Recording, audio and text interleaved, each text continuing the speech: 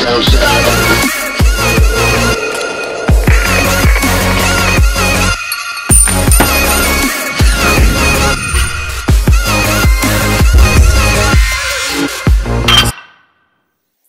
guys, welcome back to my channel. I'm so happy you guys can join me. This is going to be the last part of the Zodiac series for Zodiac symbols. Also, fire signs, air signs, and water signs, have it linked in my description box below. The symbol determines what the sign is about. They all have something to give to the world. They each represent something. It's important that we know these, so when we do see one of these signs, we understand the purpose in life. So first we're going to start with Taurus. Taurus is represented by the bull.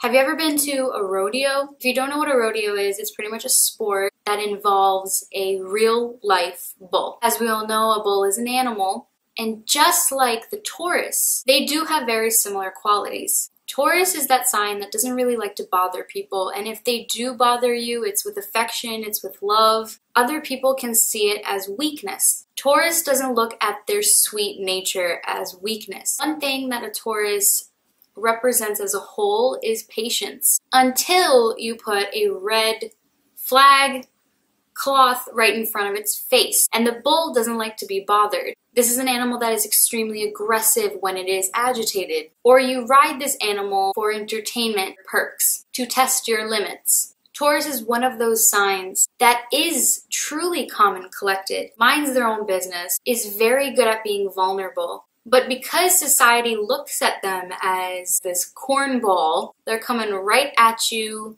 really fast. They are a fixed sign, which makes them stubborn, and the bull will start wandering around as if it has no idea what just happened. Once you are stuck in their arena, you're not questioning them anymore after that.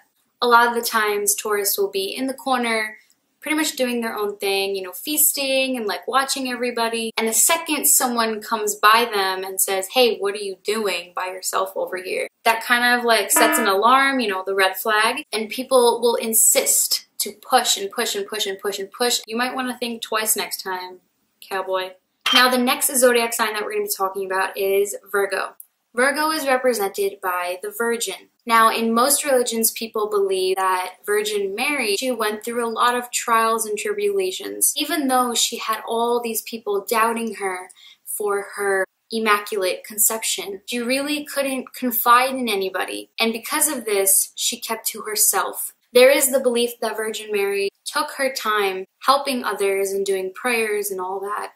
The way that I look at it, the Virgo is a sign of independence. It doesn't have a lot of emotional attachment to a lot of things. Virgo understands that life kind of has to move forward, devotes its life to hard work. When you look at a Virgo, they really do embody earth, heaven, they embody beauty. And even though they find others to be flawed, and they do seem to notice flaws in other people having a picky or finicky type of characteristic. We go back to Virgin Mary. She was looked at as flawed because she was so perfect. And she truly does believe that others need to point the finger back at themselves instead of at other people. She is now on Earth. She's a being of Earth. Virgo is a being of Earth. Being an Earth sign, Virgo is the one pointing to you what you need to fix when you add perseverance and you add grit to your work, to your being, to your soul. They have a caretaking ability that they are naturally good at. They like to serve people, motivate people. Now lastly, we have the zodiac sign Capricorn. Capricorn is represented by the goat. They're eating their grass. They look over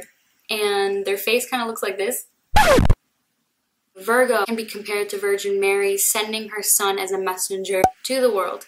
Bull is a part of earth, a part of farming. And then lastly, we have the goat, which is able to climb mountains higher than you would believe. I'm hoping that we do see a pattern here. Also, when you look at goats, they tend to disperse from one another. They keep an eye on one another. For the most part, they're doing their own thing, and they're not really in clusters. Now, I don't know if you know this, but goats are really intellectual. And also, goats are the first of the animals to be domesticated by humans. They can sense their surroundings, know where their food source is, they know what's good for them and what's bad for them, they know where there's danger. They're also able to protect themselves, and they're really good at investigating. They're really good at climbing that mountain and taking a risk in life. And Capricorns are exactly like that. So this just goes to show you that Capricorn, even with their attitude, others depend on them. Others know that without this goat, they are nothing.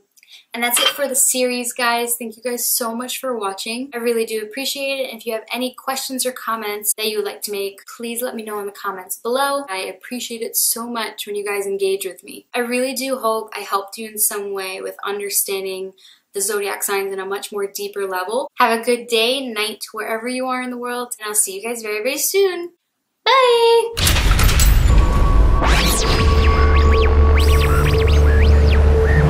I'm Batman, and you're my sidekick. Namaste. Lean back. Lean back. Look, we're twins. No? You don't think so? Mine are fluffier though. Yours are basic. Never felt this close to you before. I feel like we're bonding. Wake me up.